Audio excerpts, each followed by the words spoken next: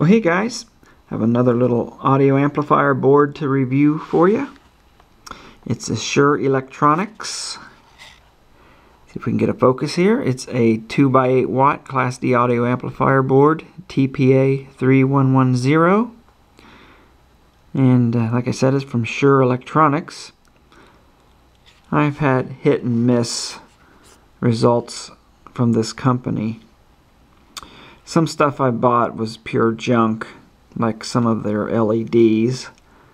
And I bought a little meter for my solar panel, and I installed that a couple years ago, and it still works just fine. So yeah, kind of hit and miss. Comes in this small package. I bought it at Parts Express for $10. You might be able to find it for less, but I live about a half hour away from Parts Express, so I can go there and buy things. And if you want to pause the video and read that, that's fine. I'm not going to read that. It's just environmental protection stuff. Here it is. It's a little black board. See if I can get in close. See that chip number? My camera's kind of hit and miss with the focus. Oh, that's pretty good. TPA3110D2, I believe. And you can see around here we got connectors for the output, little terminal block. You can use a barrel type connector for power, or you can also use the connector block for power.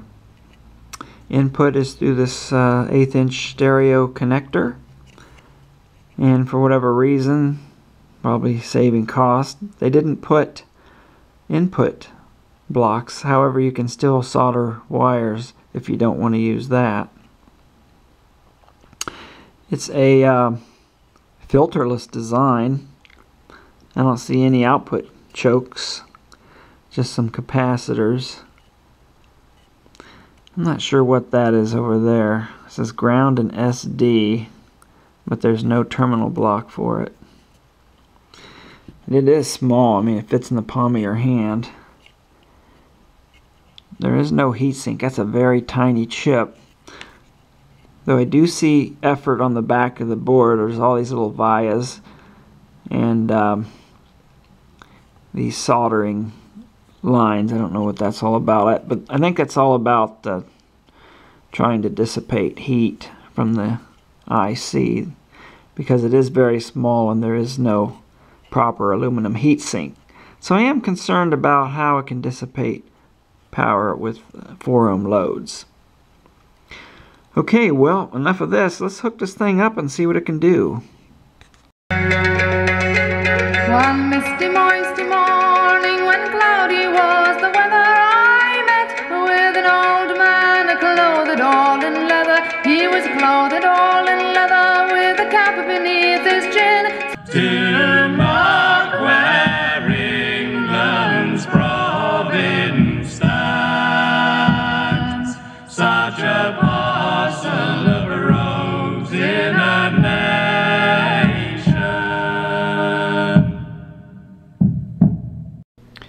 Well, it sounds pretty good. I listened to it at low volume, higher volume, and couldn't make out any issues. It's a pretty quiet amp.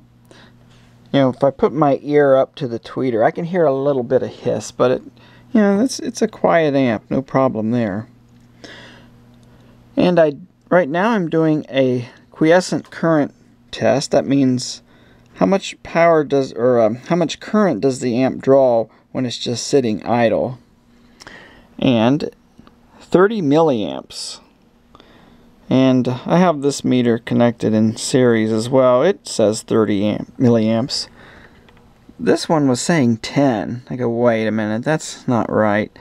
I think I need to take this meter apart and clean it up, because it's been giving me some wacky readings lately. But 30 milliamps is very good. I've noticed a lot of these Class D amps You know, they're supposed to be good with batteries, but a lot of them draw a lot of quiescent current, over 100 milliamps. And, you know, you have to figure that into the equation. That's quite a bit of current draw, but this one is very good. Even at a normal listening level, it doesn't draw that much power.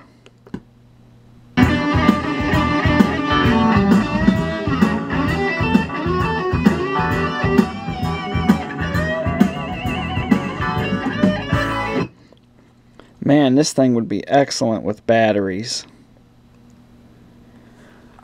I also performed an output short circuit test. What I did, I just shorted across the terminals and the amplifier just shut off. It went dead. When I removed the short, it comes back on. So it has good short circuit protection. As far as the gain goes for music players, the gain is still a little bit too low. It does get pretty loud when you crank up the music player, but you have to remember these are meant mainly for line level, and music players are not going to quite reach that. Okay, well, I've hooked up some loads here. My non-inductive 8 ohm. This is an 8 ohm. I can't find my other resistor, so I just put this one on. There's one problem doing the power test that's really expected because there's no filters, and that is the output scoped right from our resistor here, and you're just seeing the it's probably just a noise floor, very thin pulses because there's no signal right now. It keeps jumping around between 160 and 320, probably because of the noise there, but so I'm not exactly sure. Probably 160 kilohertz is its operating frequency. I'd have to take a look at the data sheet. So, well, the scope has a low pass filter, but that's really made for taking noise off of the waveforms. There's no real waveform there to take the noise off of, so I'm going to have to use a filter. And I found these coils on a scrap power supply. A friend gave it to me. He works in the cable business, and one of those power supplies for their transform or their amplifiers up on the cable lines. I suppose that's what that is from. And I'll just put some capacitors in there. I could do a test and find out what the values of these are and the cutoff frequency, but I'll just hook it up and see how it works straight out of the gate. Okay, I have it all hooked up here. All this just to get the power measurements. Jeez, I hope you guys appreciate this. And I want to make sure my filter is not going to attenuate my signal. Around 1K here. And you can see it starting to roll it off a bit. But I think we're okay. See, it really starts to roll off because the amplitude's getting smaller. Right around 3 kilohertz or so, but it's pretty flat below that. We want to be around 1K. Okay, good.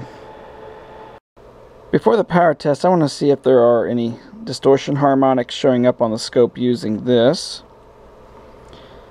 And since I can't fine-tune the volume control on this, it's only discrete steps, I'll use this to determine the maximum clean power. Okay. Well, there is a harmonic showing.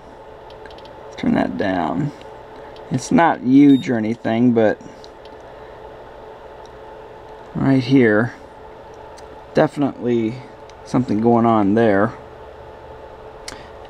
It could be a non-linearity with these filter chokes. I'm not sure, but it's something I do not see in ordinary amplifier tests. You really should, if you watch my videos, you really should get nothing but just the background noise. Maybe a tiny spike, but that's kind of unusual. I'm not really sure, again, that it's from the amplifier. It could be something with these chokes that I'm using as part of the filter. And another thing, it shuts itself off. What's going on here? No, it's still going. Well, now it's not showing that harmonic anymore. Well, this is very strange.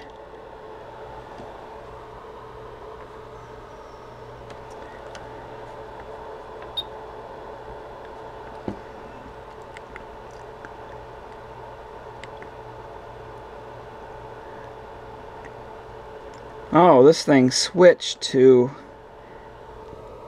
Well, that's why.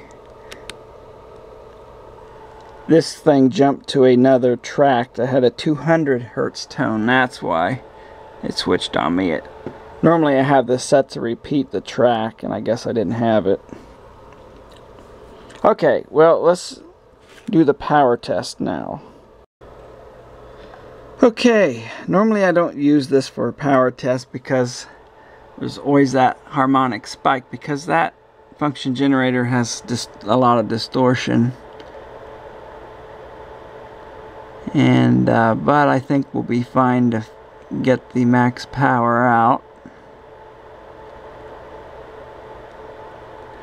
Okay, we're running about 8.68 volts.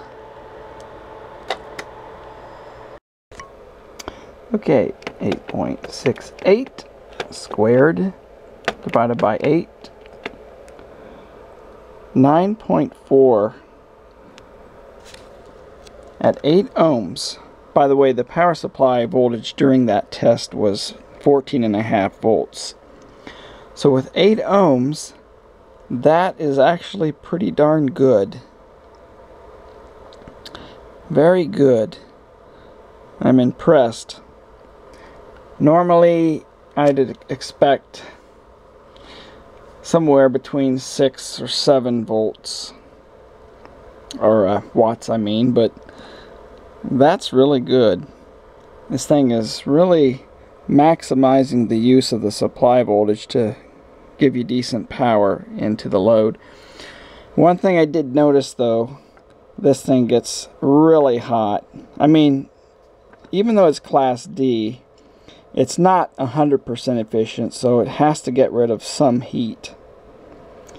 And these are 8 ohm loads. 4 ohm loads would just be too much.